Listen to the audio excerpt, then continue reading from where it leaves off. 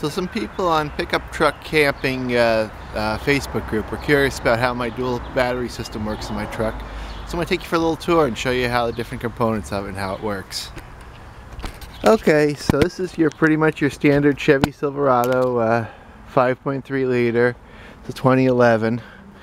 Most things are fairly standard under here. Here's your starting battery. The only thing that's a little different than most cars, most standard trucks, they have another hot and actually ground line running off the battery.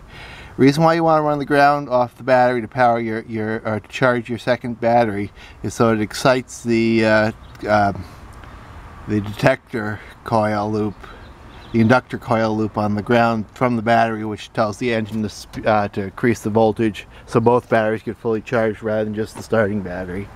That's a kind of a GM thing. You'll have to read about that on the internet to know about it, but I would recommend you connect both grounds together rather than grounding your charging battery to the frame. So I have a fairly basic Walmart deep cycle battery. I've gotten different brands, but I've been pretty happy with the Walmart ones over the years. So yeah, you got the hot and the ground that come over to this battery.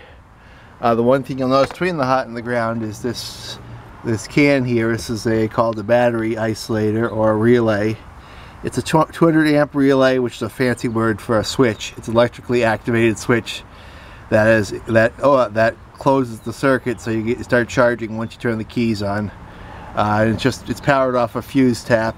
That's a fuse off of I think it's the idle engine sensor. You have a fuse tap in there, and that gives it just enough, very tiny amount of current to close the switch, so that it starts charging the battery once you turn the car engine on. Fuse here, it's really important to have a fuse. This battery is just mounted in the factory battery box that you can get from your local, actually it comes with the standard GM trucks, at least the full-size all-American package. Your model may vary. You do have to get a little block to tie down the battery. That's available at your local Chevy parts store. And also a bolt has to be used to hold it down. They didn't have the bolt last time. I lost one of my bolts, but you can actually use a standard hardware bolt. I think it's an M8 bolt, and I know they say you need a quarter and an inch and a quarter bolt. I found you need an inch and a half bolt. Maybe your mileage will vary. These wires here, one goes to the CB antenna up here. Then two of them are for the speaker I have under the hood to power the CB speaker, and then two actually are an override for the battery relay, so I can shut off the battery relay. I put the switch in a few years back. Sometimes I thought it helped with starting in the cold. I don't know if it really does that much of a difference. So here's the interior. The hot from the battery comes back to here, which runs into this box. This is called low voltage disconnect. It's constantly monitoring the voltage. When it sees the voltage drops below 12.1 volts, it disconnects all the load.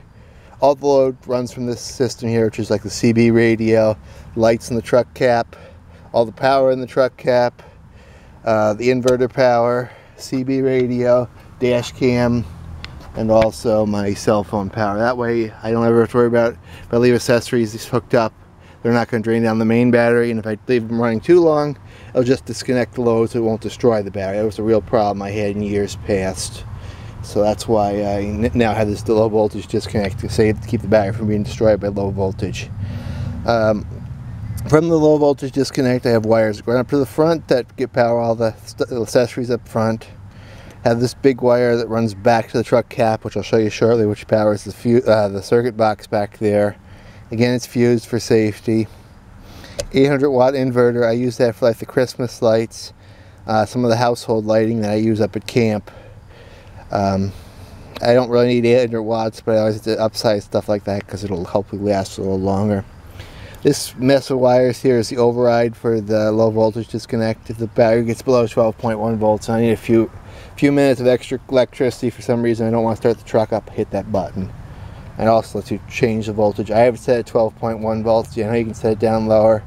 And theoretically, with the deep cycle, you can, but I have a relatively inexpensive marine battery, so I don't want to set it too low. And 12.1 volts works for me.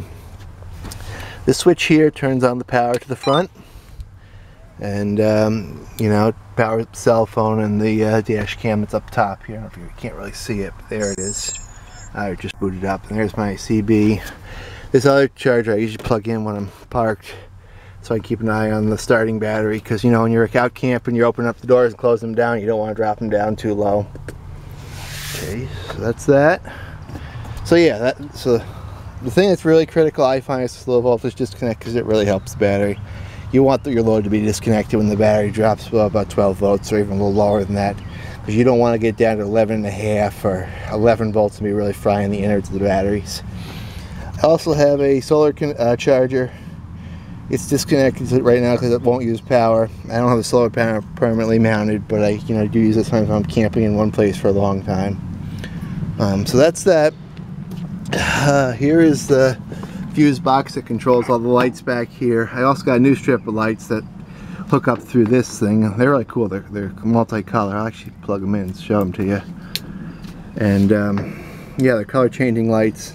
They light up the whole back of the truck. I'm going to have it permanently hooked up to the switch. I just don't have it right now. And these other switches control other lights in the truck cap. And then they have a box that controls the brightness for all the white lights. Have a fan that plugs into that cigarette lighter port too. I don't use that. You know, that won't be permanently wired, because that way it gives me choices. I also can hook it up to the rear cigarette light porter and have the fan on the back of the tailgate, so when I'm camping I can enjoy some fresh air. I'm almost at 6 minutes of time. Wow. Yeah, so I'm packing for camping. I just wanted to show you most of the voltage, or the DC voltage control system, and I think that's how my dual battery system works, and it works pretty well after 5 years of kind of building it and figuring out how all this would work. Although I also had an inverter in my old truck, but that ran off the starting battery, which worked okay, but you had to always be careful. This system, everything's automatic. You use the lights till they go out, and when they go out, you have to start the truck up. It's that simple, and everything resets automatically.